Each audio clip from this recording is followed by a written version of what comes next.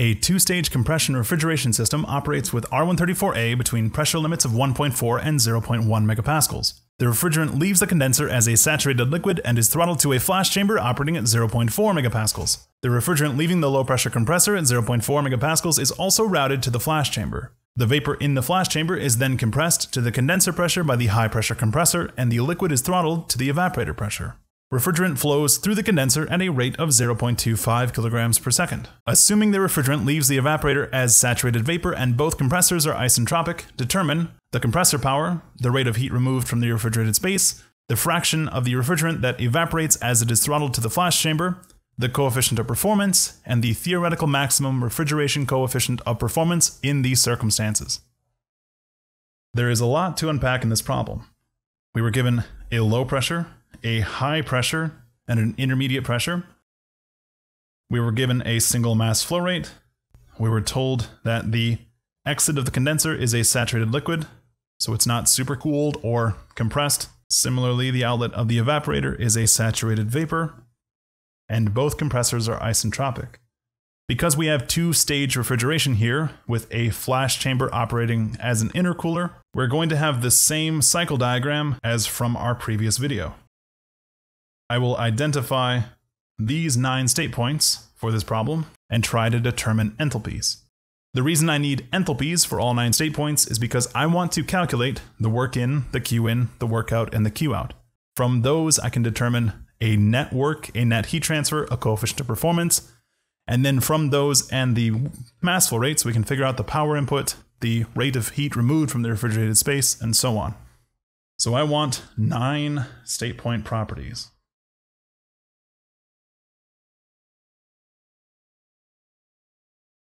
Because we're looking up enthalpy for R134a, we're going to need 2 independent intensive properties to drive that lookup in the tables. The first independent intensive property I have for all 9 state points is the pressure.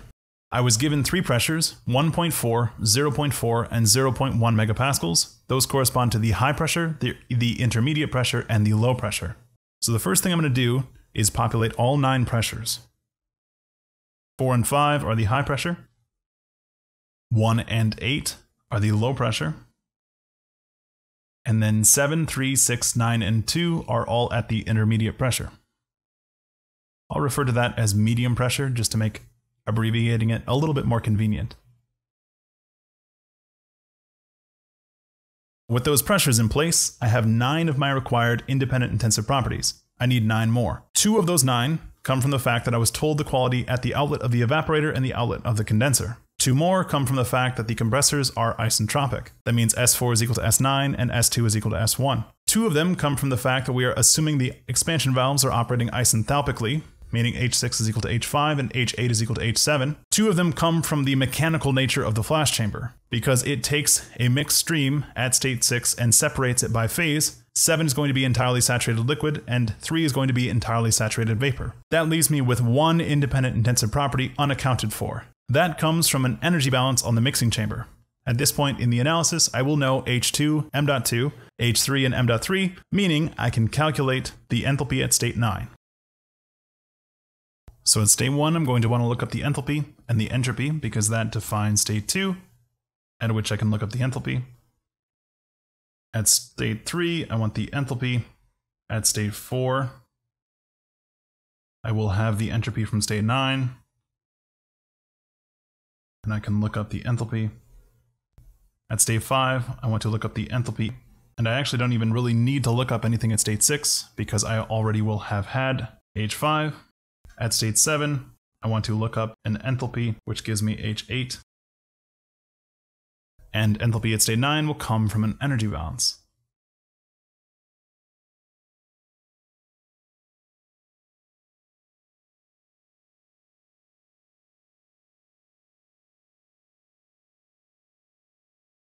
So I have 1, 2, 3, 4, 5, 6, 7 lookups that I can do right now.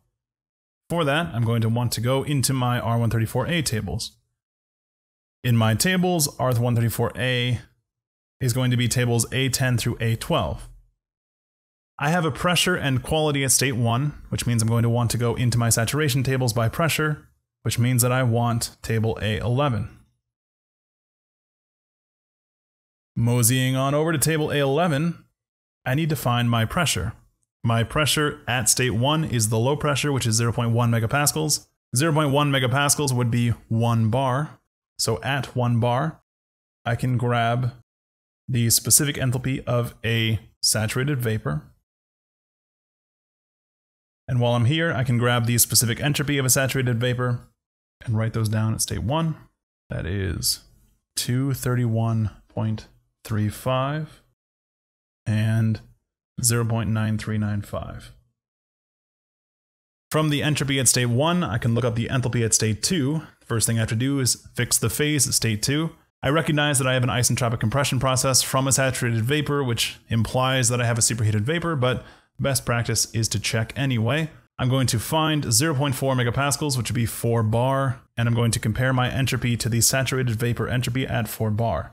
So, saturated liquid specific entropy at 4 bar and saturated vapor specific entropy at 4 bar are 0.2399 and 0.9145 respectively. The fact that my entropy at state 1 is higher than Sg at 4 bar implies that I have a superheated vapor. Now I can mosey on over to my superheated vapor tables, and I look for a pressure subtable of 4 bar. At 4 bar, I see that I have entropies on either side of 0.9395, which I can use to interpolate for an enthalpy. For that, I need my calculator. So we're going to take 0.9395. Why did you not type 9? 0.9395 minus 0.9182 divided by, no, not divided by P. You can do it, calculator. 0.9515 minus 0.9182. And then that is going to be equal to the thing that we're looking for, minus 253.35 divided by 262.96 minus 253.35, solving for x. We get 259.497. Let's make sure that makes sense. It does. So 259.497. At state point 3, I have a quality of 1 again, and the medium pressure. So I'm going to jump back into my saturation tables by pressure. And I'm looking for enthalpy. The enthalpy at 4 bar as a saturated vapor is 252.32. State 4, I have to skip for now. State 5, I have the quality of 0 and a pressure of the high pressure, which is 1.4 megapascals. So I find 1.4 megapascals, which would be 14 bar. And I see that the quality of 0 gives me an enthalpy of 125.26. So 125.26.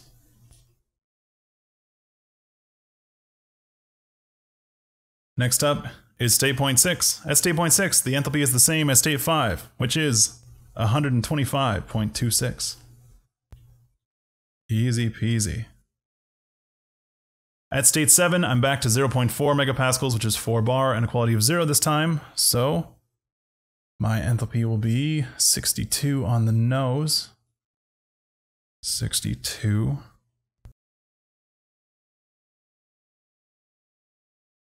At state point 8, I have the same enthalpy at state point 7, so 62 on the nose. I can't determine 4 until I finish 9, and I can't do 9 until we figure out our mass flow rates and analyze the mixing chamber with an energy balance. So let's put the calculator away and step into an analysis on the mixing chamber.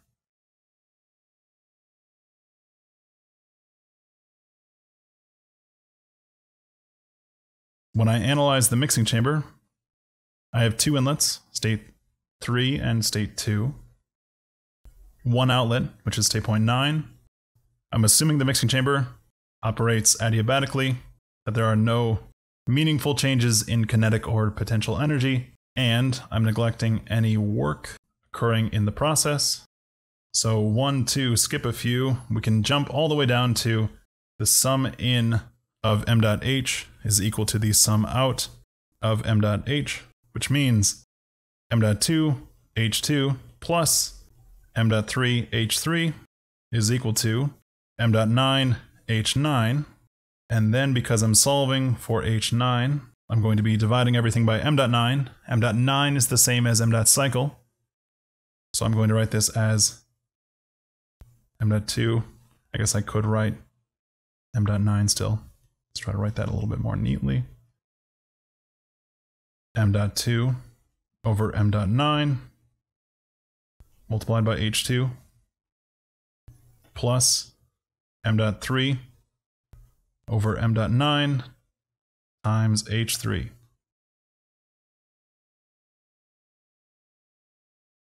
I have h2, I have h3. m dot 2 over m dot 9 and m dot 3 over m dot 9 are going to come from the quality at state 6. Remember from the previous video, we had defined the proportions of mass flow rates within a flash chamber relative to the quality of the mixture's inlet. So, at state 6, if we know the quality at state 6, that gives us the proportion of mass flow rate at 3 relative to 6. And then, if we take 1 minus the quality at state 6, that gives us m dot 7 over m dot 6. So the quality at state 6 gives us m dot 3 over m dot 6. 1 minus x6 gives us m dot 7 over m dot 6. Looking at the mass flow rates, I see 2 is the same as 1, which is the same as 8, which is the same as 7.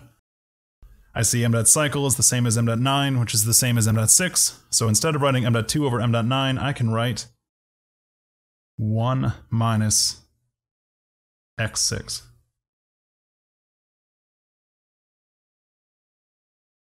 Then m dot 3 is the same as m dot 3. M dot 9 is the same as m dot 6, which is the same as m dot cycle. So this can be written as the quality at state 6. And now I can determine h9 if I could look up x6. Fortunately for us, we have everything we need to determine a quality at state 6. So we go back into our property table lookups, and we figure out a quality at state 6.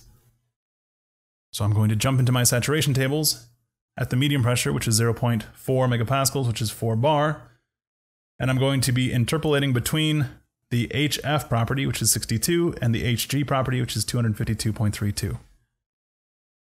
So, quality at state 6 is going to be x6, excuse me. I mean, it is going to be x6. H6 minus HF divided by HG minus HF. So the quality at state 0.6. Pop up our calculator.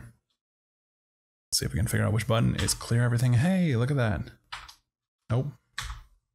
Much more better. And the quality at state 6, which was 125.26 minus 62 divided by 252.32 minus 62. And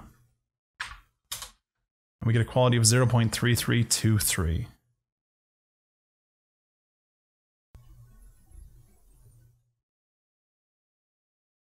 Let's call it 0.3324.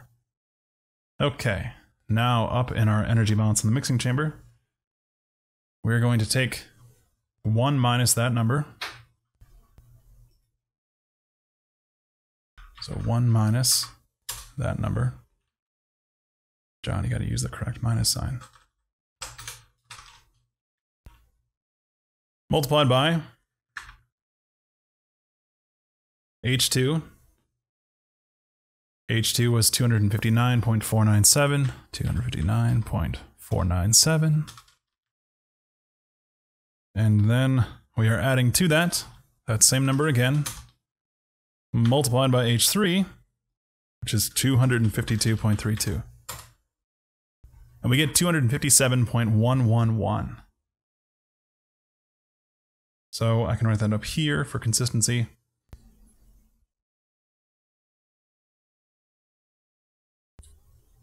But more importantly, I can write that down here. I guess this should be more accurately written as arrow H9 is equal to 257.111, from which we can interpolate an S9. Okie doke. So at state point 9, we have an enthalpy and a pressure. That pressure is the medium pressure, which is 0.4 megapascals. I jump back into my saturation tables, and I compare H9, which is 257.111, to 62 and 252.32. I observe that because H9 is between the two, I must have a saturated liquid vapor mixture again. Furthermore, I can interpolate directly for the entropy at state 9. The entropy at state 9 minus SF divided by SG minus SF is going to equal the enthalpy at state 9 minus 62 divided by 252.32 minus 62. So let's see if we can clear the calculator. Aha! And then we're solving. So this is going to be 257.111 minus 62 on the nose divided by 252.32 minus 62. And that's equal to the thing that we're looking for, minus 0.2399 divided by 0.9145 minus 0.2399, close parenthesis, looking for x, and we get 0.931484. Let's sanity check that before we move on. We have an enthalpy of 257.111. I see that that's... What am I doing? That's not between SF and SG. That's bigger than SG. Therefore, we're going to be in the superheated vapor region. That makes sense. That's how we drew it on our TS diagram. What am I doing? Ah, I know what I'm doing. I'm demonstrating the way not to do it. Don't get too callous in your property table lookups. Remember to sanity check your numbers. Otherwise, we would have written down an incorrect entropy, and that would have been a mistake. Luckily for us, that was a learning opportunity, not a mistake. Okay, now I'm going to look in my superheated vapor tables. I'm going to find 0.4 megapascals, which is is 4 bar. And I see that at 4 bar, I have enthalpies on either side of 257.111.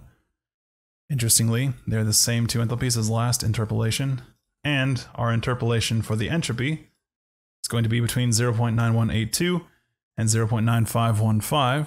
So let's try that interpolation again. 257.111 minus 253.35 divided by 262.96 minus 253.35, and that's equal to the thing that we're looking for, minus 0.9182 divided by 0.9515 minus 0.9182, looking for x, and we get 0.931232. See, that's why we interpolated. We got a better number. It's better by 0.002-ish. Yeah. With 0.9312, I can perform the last interpolation for state 4. So I'll write that down. S9 is 0.9312 kilojoules per kilogram Kelvin. Let's sanity check just to make sure that we didn't make any mistakes. 257.111 is between 253 and 262, and it is closer to 253.35. Therefore, our entropy should be closer to 0.918, which ours is, which is a good sign. Now, at state point 4, we have an entropy and a pressure, from which we can determine an enthalpy. So the first thing we have to do is jump into our saturation tables by pressure again. We're going to find our high pressure, which is 1.4 megapascals, which is 14 bar. And we're going to compare our entropy of 0.9312 to the SF and SG at 14 bar. If my entropy was lower than SF, I know that I must have a compressed liquid. If it's greater than SG, that means I must have a superheated vapor. Mine is greater than SG, which means I have a superheated vapor. So we go back into our superheated vapor tables, and we find 14 bar, and then we're going to be interpolating between an entropy of 0.9297 and 0.9658 for an enthalpy, which is going to be between 283.1 and 295.31. So, if we take 0.931232 minus 0.9297 and divide that by 0.9658 minus 0.9297, and we see that's equal to x minus 283.1 minus 295.31 minus 283.1. Wrap that in the correct argument and parentheses. 295.31 minus 283.1. Yes, yes. Comma x. We get 283.618. So 283.618. And with that, we have all of the enthalpies at all 9 state points, which means that we can proceed on to calculating our work in, our Q in, our work out, and our Q out. For that, I'm going to need a little bit more space, so I'm going to shrink down my state point properties a little bit.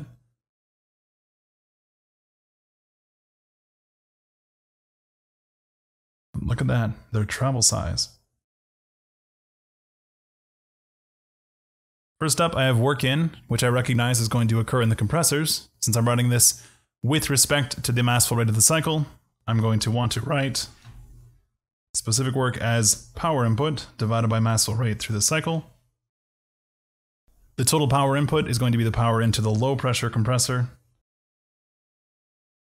Low pressure compressor plus the power input to the high pressure compressor. Cannot believe that I said that accurately the first time. Power input to the low pressure compressor is going to be m.1 times H2 minus H1. m.1 times H2 minus H1. That comes from an energy balance on the low pressure compressor. I recognize that there's no opportunities for heat transfer because it's isentropic, which implies adiabatic. There are no meaningful changes in kinetic nor potential energy. I'm neglecting any work in the outward direction. I only have one inlet, I only have one outlet. It's steady state. Therefore, power input is going to be m.1 times H2 minus H1. Plus the power input to the high pressure compressor, which is going to be m.9 times H4 minus H9. m.9 times H4 minus H9. And we are dividing that by m.cycle.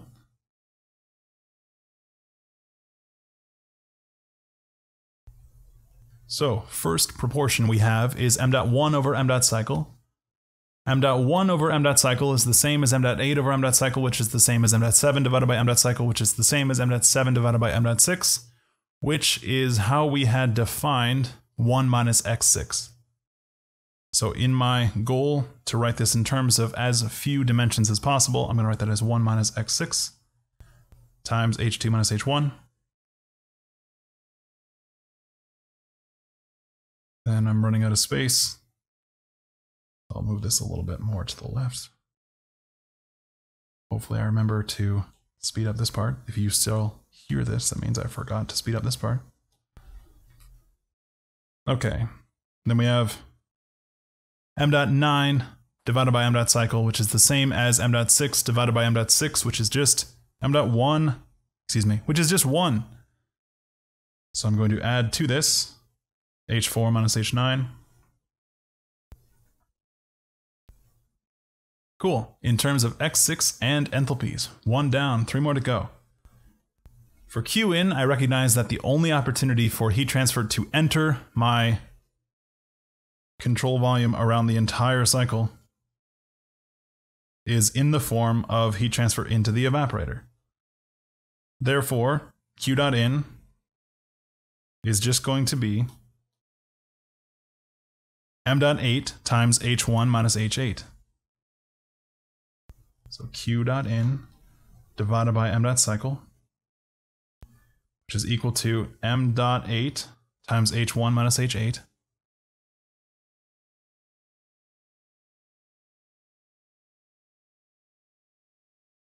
divided by m dot cycle. M dot 8 divided by m dot cycle is the same as m dot 7 divided by m dot cycle, which is the same as m dot 7 divided by m dot 6, which is 1 minus x6. So 1 minus x6 times H8 minus H1.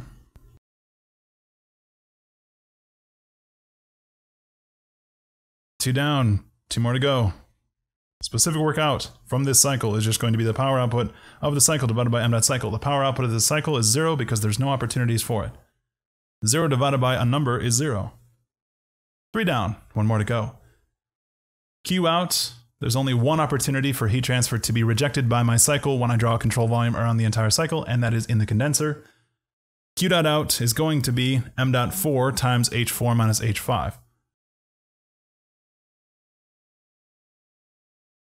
Again, that comes from an energy balance on the condenser.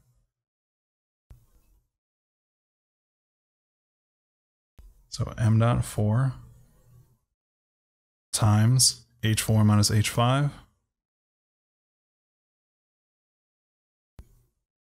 Easy way to remember which way that is, by the way, is to consider the fact that the condenser is rejecting energy. Because it's rejecting energy, I should start with more energy than I finish. Therefore, a positive quantity would be beginning minus end, H4 minus H5. Then I'm dividing that by m dot cycle. M dot 4 divided by m dot cycle is the same as m dot cycle divided by m dot cycle, which is just 1.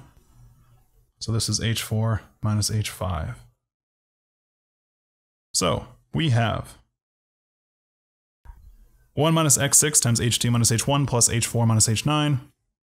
For work in, we have 1 minus x6 times the quantity H8 minus H1. For Q in, we have a work out of 0. And Q out is just H4 minus H5. So I'll clear up a little bit more space. And we can get down to calculating numbers. First up, for work in, 1 minus x6. So we have 1 minus, that was 0.3324. Times the quantity, not H. What are you doing, calculator? Times the quantity, H2 minus H1. H2 was 259.497 minus 231.35.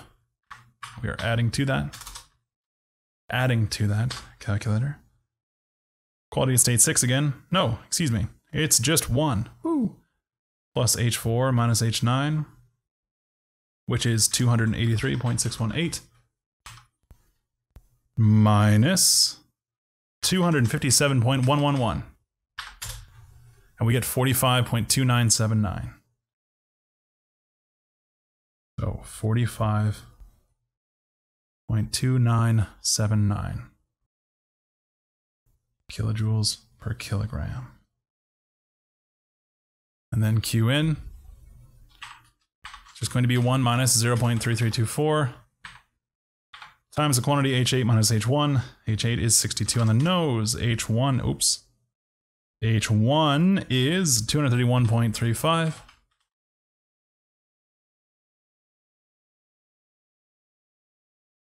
Negative 113.058.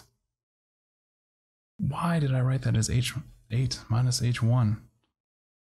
Okay, to everyone who is screaming at their device that I wrote that backwards, thank you. H1 minus H8, which is of course 231.35 minus 62. So for some reason I had reversed that when I wrote it over here for no reason other than lack of coffee. 113.058.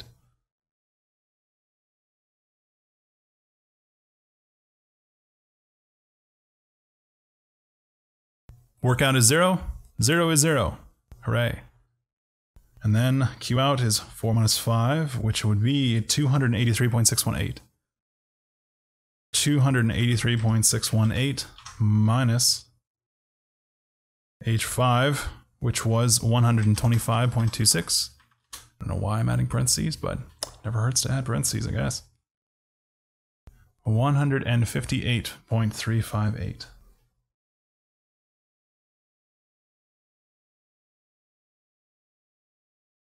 So with work in, Q in, work out, and Q out calculated, I can now calculate a net work in and a net heat transfer out. Good practice to calculate both of those, even though we don't need both, because they should end up being the same, and if they're not, that is a good indication that we did something wrong. But of course, we would never do anything wrong. 45.2979.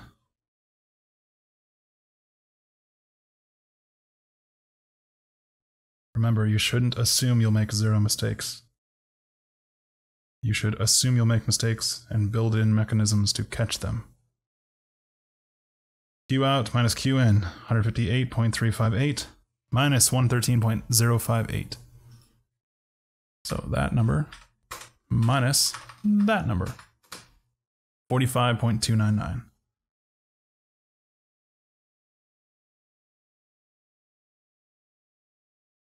So they should be the same.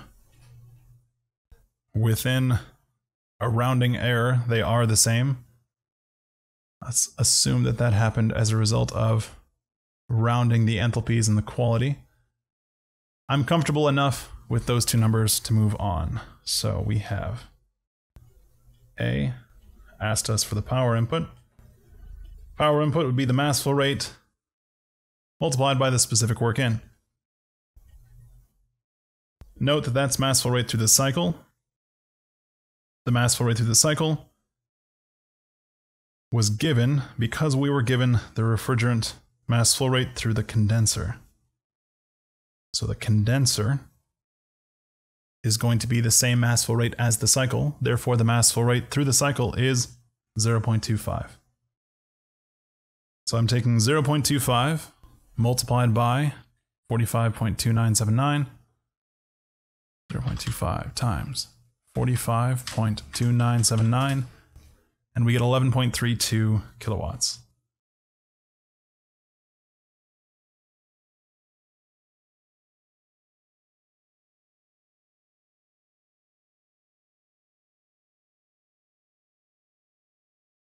Kilograms cancels kilograms.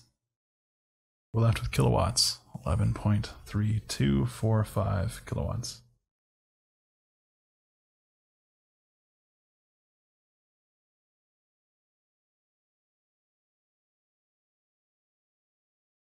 Then we were asked to calculate the rate of heat removed from the refrigerated space. So removed from the refrigerated space means we're looking for Q dot in. Q dot in, again, would be the mass flow rate through the cycle times little q in, which is going to be 0.25 kilograms per second, multiplied by 113.058.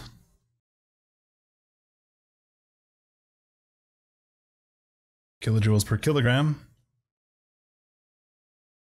And then we weren't asked for a specific unit, but when we're talking about cooling capacity, we could express it in kilowatts, or we could convert it to the imperial unit of cooling capacity, which you'll remember is tons. A ton of refrigeration is 211 kilojoules per minute. Now, I could express it in kilowatts, I could express it in tons. We weren't asked for a specific unit, so just for funsies, let's calculate it in tons of refrigeration. That'd be 211 kilojoules per minute. So 1 ton, 211 kilojoules per minute. I know that I always say best practice is to express answers in the same unit system as you were given. So really, we should be expressing an answer in kilowatts as per that model, but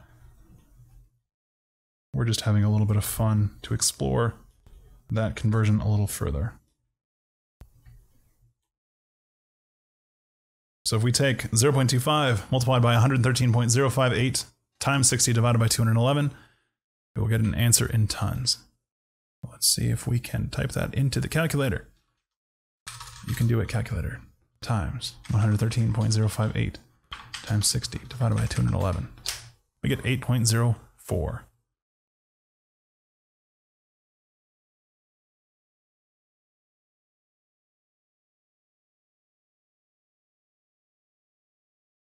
By the way, note that that's the mass flow rate of the cycle because that's how we defined little qin. You could have also gotten there by recognizing m dot 8 times h1 minus h8 is the actual q dot n. So we could have calculated h1 minus h8 as the specific qin per unit mass of mass flow rate through that device, and then multiplied by the mass flow rate through that device, but we can't mix and match. The way that we defined qin from the perspective of the cycle itself is per unit mass of the mass flow rate through the cycle. Therefore, we multiplied by the mass flow rate through the cycle. Part C, the fraction of the refrigerant that evaporates as it is throttled through the flash chamber.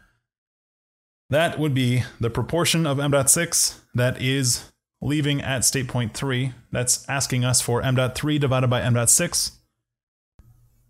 Which is how we had defined that proportion, which is represented as the same quantity as the quality at state 6. So what we're really asking is the quality at state 6, which was 0.3324? Yeah, 24.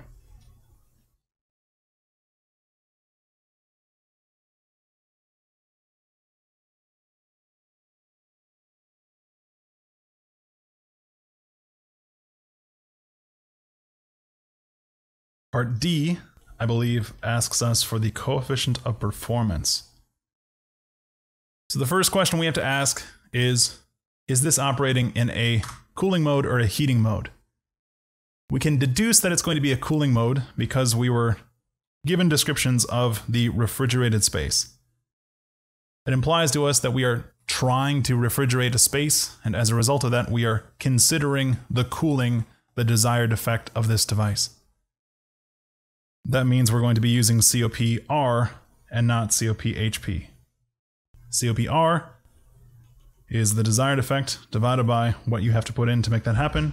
So that'd be Qin divided by the network in. The network in for this cycle is going to be the same as work in because there is no work out.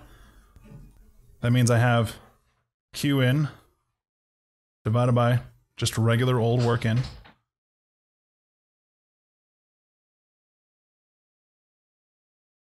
Qin was 113.058.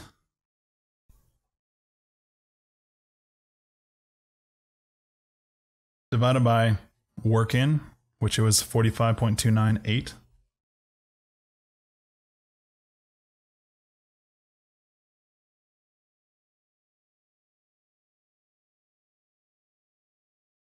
$113.058 divided by 45.298 is 2.4959. So our coefficient of performance is about 2.5. So just like in the previous example problem, we could pose the question, is that a good COP or not? And in order to answer that question, we have to consider how well is this operating within how well it can operate in theory if everything were perfect. So how well is it performing compared to what is theoretically possible if we have Carnot refrigeration? For that, we are considering the low side temperature and the high side temperature, because those will dictate what is theoretically possible. For that, we are going to be assuming that the high side temperature is the same as our temperature at state point 5.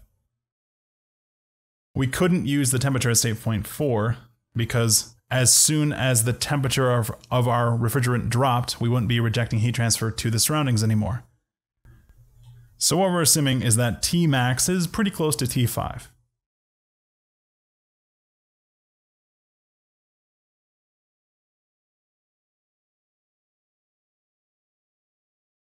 That's an assumption we're making because we have nothing better to operate on.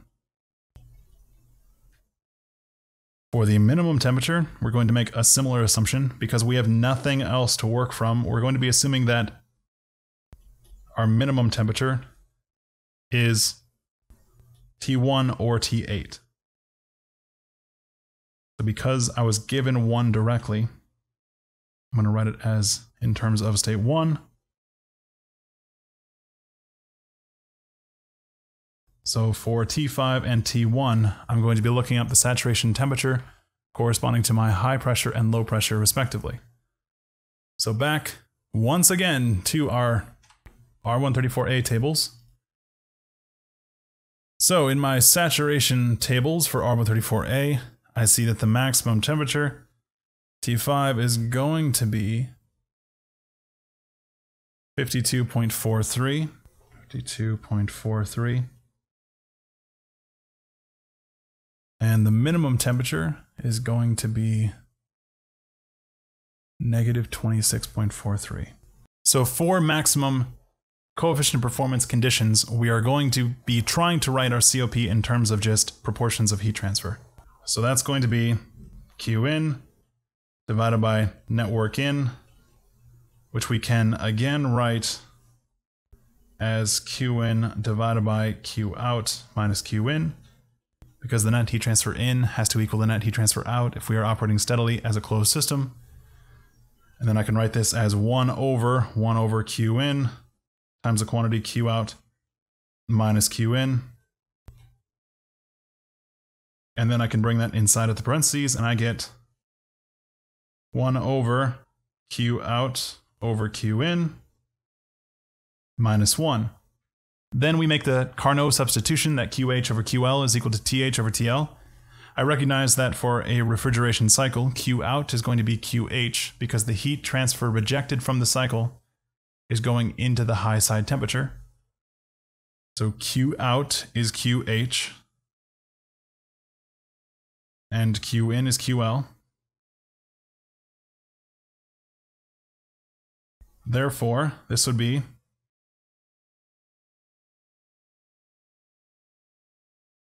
1 over TH over TL minus 1, which is going to be 1 over 52.43 plus 273.15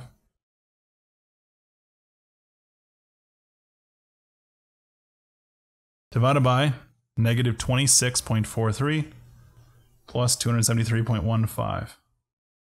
And then we are subtracting 1 in that denominator. So we have 1 divided by 52.43 plus 273.15 divided by negative 26.43 plus 273.15 minus 1. We get a maximum COP of 3.13. That means our COP, which is less than our maximum COP, is possible and actually performing pretty well given the circumstances.